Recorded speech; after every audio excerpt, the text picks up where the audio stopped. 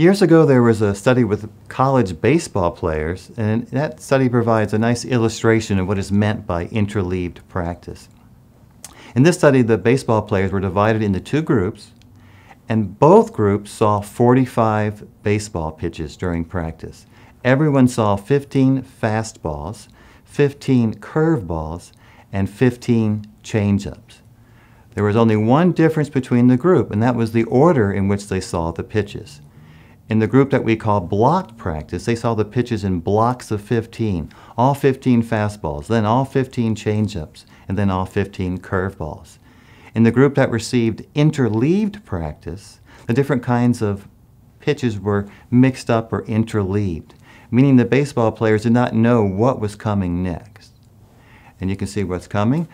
A while later, they took a test, and this test was like an actual baseball game. The batters did not know what kind of pitch to expect. And sure enough, the players who had received the interleaved practice did far better than the group that had received the blocked practice. And in short, interleaved practice provides people with an opportunity to do exactly what they have to do during the test.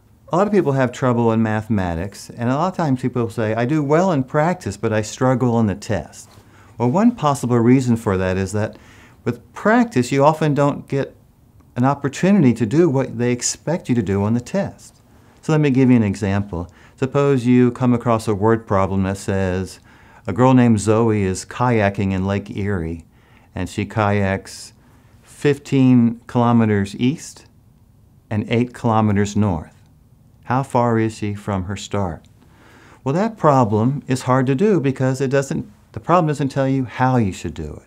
In fact, you need the Pythagorean theorem. You might remember this from middle school. You know one leg of the triangle, you know another leg of the triangle, and you're asked for the hypotenuse. So the first step of that problem is to think to yourself, oh, this is the right triangle. This brings to mind the Pythagorean theorem. Only then, after you've chosen the strategy, can you execute the strategy. But with practice, students aren't given a chance to choose the strategy.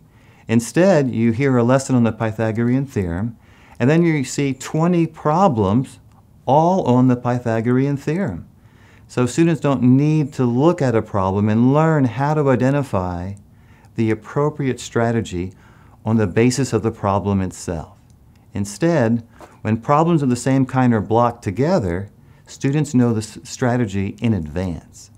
So in effect, they're not given a chance to practice the very skill they're expected to know.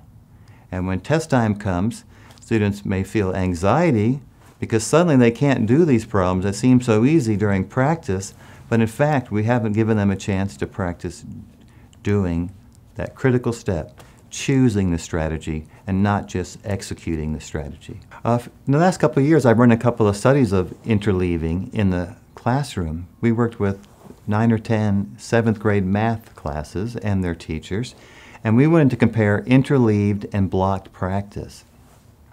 So at the beginning of the study, we randomly assigned every student to one of two groups.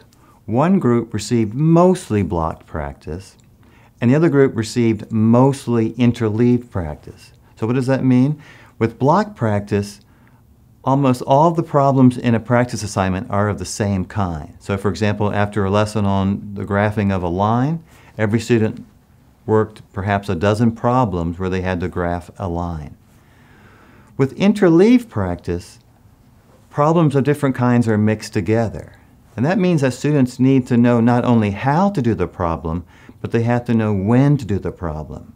For example, if you're asked to solve for x, that instruction doesn't tell you how you should solve for x. There's 3 or 4 different ways to do that.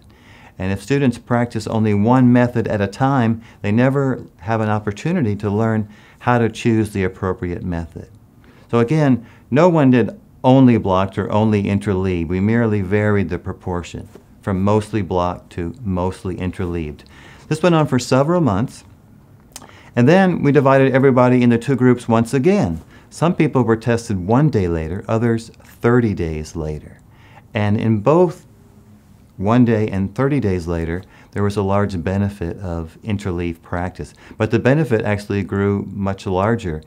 For students who waited only 1 day, the difference was 84 versus 64%. For students who waited 30 days, the difference was 74 versus 42%. In other words, the longer they waited, the larger the benefit of interleaving. And that's important because the purpose of learning is to provide durable learning, long-lasting learning.